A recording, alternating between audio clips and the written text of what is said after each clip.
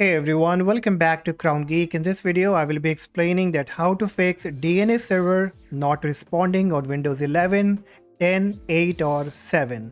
This will be applicable for both Wi-Fi and for the Ethernet. Apply the solution that I'm going to share in this video, and if you have any similar issues like internet not responding, DNS server isn't responding, then all kind of problem will be fixed. So the first, you have to click on the search box of your Windows. Type here ncpa.cpl. From the suggestion, choose ncpa.cpl. And here you will see all kind of internet connection adapters. Now choose the one where you have the problem with.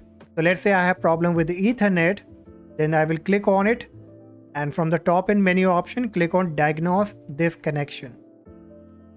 And it will start detecting the problem, and if there would be any problem, it will let you know that how you have to troubleshoot it. But if you don't find any solution, then you can close it. Again, make a right click on the connection on which you have the problem with. So I have a problem with Ethernet, so I will make a right click on it. But if you have with Wi-Fi, then click on Wi-Fi. Right click, choose properties, then click on the configure tab. The properties box will be up. Click on the advanced tab. Here you have to look for network address. Click on it. Then from the right hand side, click on the value box and type the value 0. Then click on OK. And your connection will now be disconnected and will be reconnected again. So wait until this has been completed. And once done, right click on it again. Choose properties. Double click on Internet Protocol version 4. And here you have to choose the option use the following DNS server address. Click on it. And in the preferred and the alternate DNS server address, you have to use either of Google or Cloudflare. I will be sharing the IP of both of them in the description. Right now I'm going with Cloudflare. So for which it will be 1.1.1.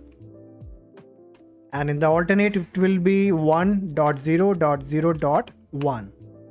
Then click on OK and OK again. Now once you are done with this, right click on the adapter again, choose disable, wait for a few seconds, again make a right click on it and choose enable. Alright, now once you are done, you can close it. Now again click on the search box, type CMD. From the suggestion, choose run as administrator. The black window will be coming up.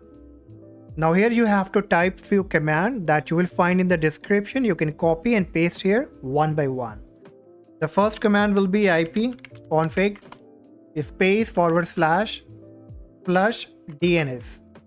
Hit enter. And once done, you have to type another command that will be ipconfig space / registerdns. Hit enter again and wait until the command has been completed.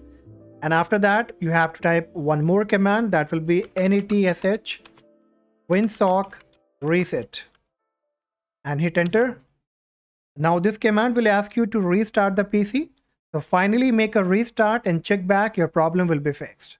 So that's all guys for today. Hopefully this video will help you to resolve the problem of your DNS server not responding on your Windows, Ethernet or Wi-Fi adapters. And if this worked for you guys, please consider subscribing to the channel, like the video, and still if you have the issue, then please let me know in the comment section. Till then, take care. Bye-bye.